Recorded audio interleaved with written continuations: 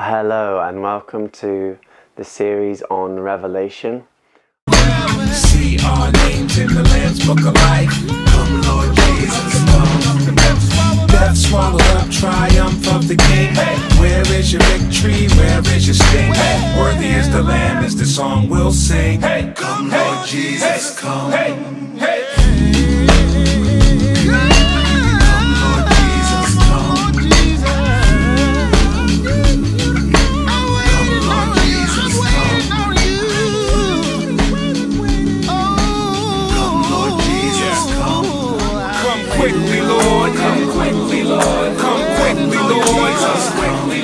Holy, holy is the Lord God Almighty.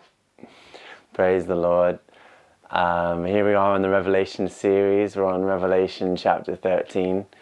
Thanks for joining me. To those few of you that are joining me on this series, I consider it a great honor to have you journeying with me. So we're on Revelation 13, and we've still got this vivid imagery going on. So if you've watched the previous video, chapter 12, we had these we had the woman, we had the dragon with the 7 heads. Now then, in chapter 13, we have 2 beasts described. The first beast is described in the first half, and then the second beast is described in the second half. And the first beast, it represents sort of the military powers. So we've got like Rome and basically the military powers throughout the generations, and obviously in the last days. And also the second beast represents sort of a false prophet,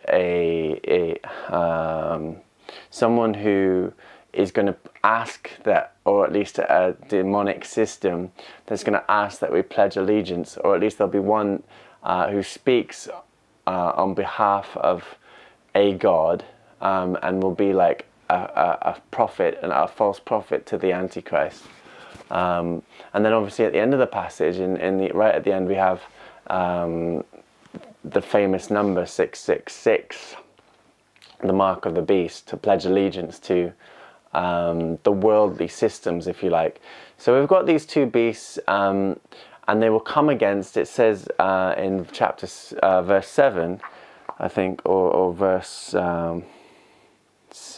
towards 5, 6 and 7, that God will allow this first beast, which is the military power, to have authority over the saints, to overcome them.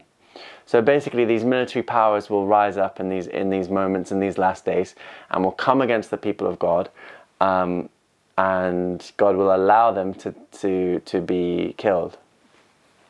And to he who overcomes will be rewarded. So there's no need to fear, because our eyes are on heaven, and we're in another realm. We're already there at the right hand of God.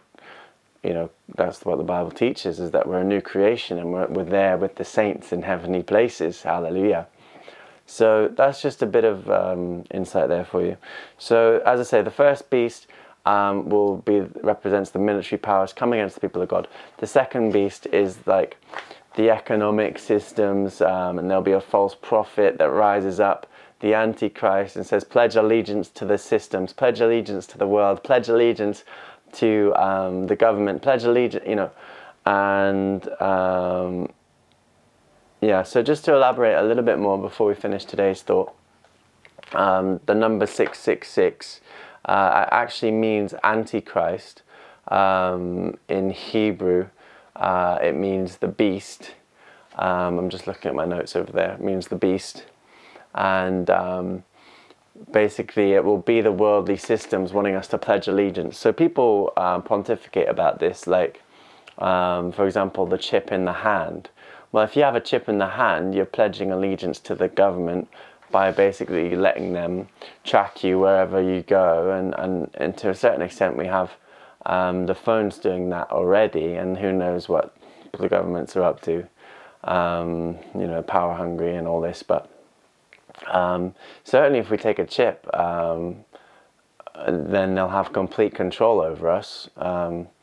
So people say, well, absolutely not, I'm not taking the chip. And